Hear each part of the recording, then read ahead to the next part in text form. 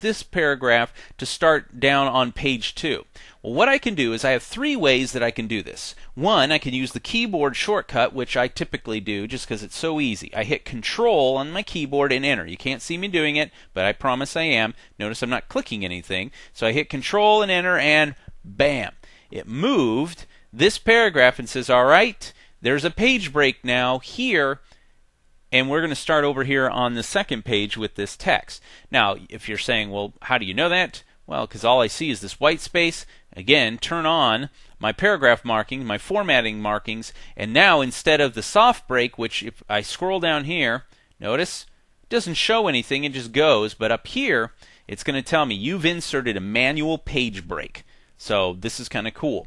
So this is how you do a page break, and this is controlling literally what appears on each page. Now I can go through and do this by hand, or you can allow Word 2007 to automatically do this. Now why would you want to insert a manual page break? Well, remember, if I take this off here, I'll take the formatting markings, and if I remove this page break, the way you do this, by the way, just go to the beginning here and hit backspace twice, and that will get rid of that page break. Notice something about this. This paragraph, it's going along, dun, da, da, da, da, and then only 2 lines, actually a line and 1 word, shows up over here. And that, if you've ever read documents in books, you'll notice they don't like to do that. They want the ending of a paragraph or a section to be on a page because it forces someone to turn. It's kind of hard for people to do. At least that's what they tell me. So what Word does is it tries to protect you from having just 1 line on just of a paragraph here at the top. This, by the way, is a widow. That's what they call them, widows. It's 1 line. It's left off here at the top. An orphan would be if you had only 1 line of your paragraph here at the bottom of a page. So this vestibulum, uisma, dui, this 1 line right here would be just sitting there by itself. That would be an orphan. So that's an orphan. Widows and orphans. Now, how you can control this? So remember how I said, you can do hard page breaks and manual page breaks till the cows come home. But that, after a while, you have to be careful how you do that. Instead, let Word do it for you. Where do you change this? Believe it or not, it's not over here on page layout, which you might think, oh, this is where I would do it, right? Actually, no.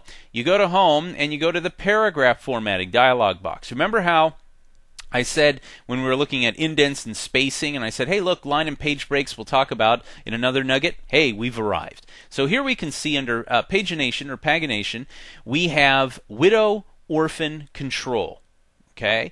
It's turned on by default in Word. In fact, it was turned on by default in most of the Word, 2003, 2000, even XP.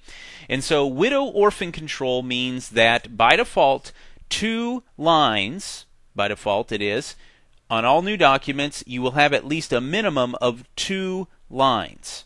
So there'll be 2 lines for your paragraph here, and at least a minimum of 2 lines over here if you break the page or you break the paragraph in half. Now there's some options that you can use with this that are kind of interesting. The keep with next means that it's going to say that Word will break a page between the paragraph that you have and then the following paragraph. Okay? Keep lines together, if you do that one, that means Word will break a page within a paragraph. So that means, these lines, I want to keep these lines together. So it will do that. Page break before means that the Word's going to break the page before the paragraph that you have selected. So it's just, you decide how you want to control the widow and orphan control for this particular area, okay? So that's what widow and orphan control is. If you are taking the office specialist exam, you might need to know where this is located, okay? Just a little hint there for you. So I don't turn it off. If you turn it off, then you can have widows and orphans. I just leave it on, and that works for me. So we go ahead and we click cancel, and we'll worry about that. Now the other thing you might say to yourself, well, Chris, you said that I could hit Control-Enter. Where else can I insert these manual page breaks? Well, I'm glad you asked that. Number one, you can go to the Insert tab, and right here you can see one where it says Insert Page Break. It even tells you Control-Return or Enter is the way to do it. So I'll insert that page break back here. And then, of course, I'll scroll down, and let's say I want to add a page break here. Where else can I do it? Well, under Page Layout, you'll see where we're going to spend a little bit more time here, the page and section breaks. If I click on this, it will allow me to do a page break as here as well, so I just click on it, boom, there it is. And again, if I come back here to home, hit the paragraph markings, the show hide, you'll see here's my page break on page 2, and here's my page break on page 1 that allows me to say, nope, I'm done on this page, move down to the bottom. I'm done with this page, move down to the next page. So that's what page breaks allow us to do. So kind of neat, kind of interesting, and just something that you might want to take a look at. Now, that's great. And that allows you to do, obviously, formatting. Remember, in our paragraph formatting, I could do, margins and indents and things for each particular paragraph. That's paragraph. I can also do formatting for margins and indents for entire pages. Or there's another one. You can insert what are known as section breaks. Now, a section break means that you're taking your document and you're separating it into individual sections, which can, get this, span multiple pages. So a section could be anywhere with 4 pages, and you want to do formatting just on that section. Yeah, you can do that. Kind of cool. Well, let's see how that works. First off, notice down here that I have section showing up. By default, this does not appear. The way that you get to see which section you are, you click down, right-click on the bottom on your status bar, and you'll need to select section. Okay? So that's what you're going to want to do. If it's deselected, you'll notice down here, not there, don't see it. By default, it's not turned on, so you'll want to turn on section if you're going to use it. Okay? So let's go up here, and let's say, first off, I'm going to remove the page breaks, just to kind of show you this. So I'm going to remove that, at least this page break. Let's say I wanted this to be its own section. In other words, this part of the text on my page, this part right here, is going to be one section, and then down here I want to take the rest of my document and make it a second section. All I need to do is come up to Page Layout, come over here and click Insert Next Page Section Break. Now we'll talk about these other ones in just a minute. But when I do this with the next page, it puts the section break, and then the new section will start on a new page, the next page.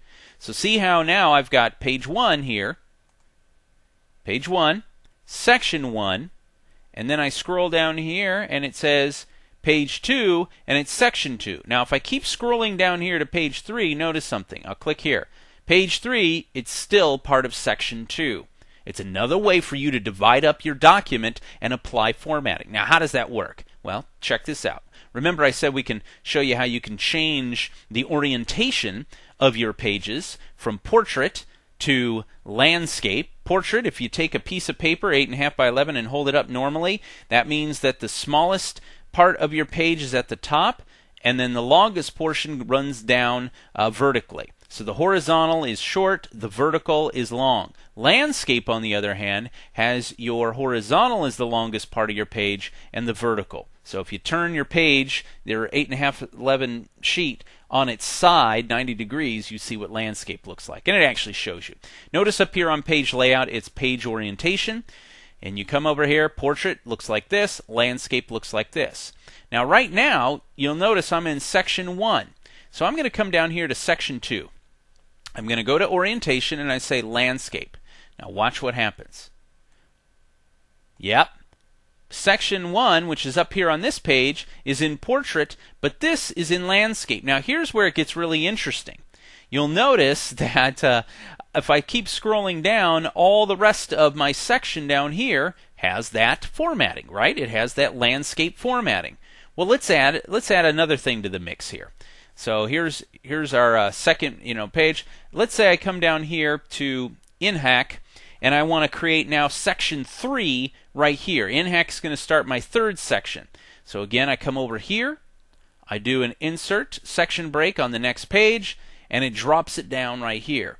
Now watch what happens. Now right now it's going to keep the formatting, but I'm going to change it on this section. I'm in section 3.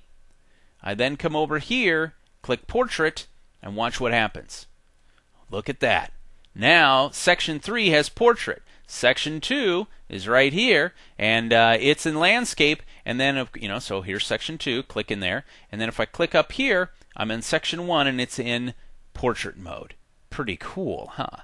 Now you might say to yourself, okay, Chris, I'm not that impressed. I could just put this stuff on separate pages and then just take each page and do this, couldn't I? And I'm okay, all right, you got me. But see, sections can cross pages. And so you can apply this section to individual. How do you do that? Well, also, also something to talk about here is the fact is so far I've created a new page or started the section on the next page. What I can also do, let's go ahead and go down here.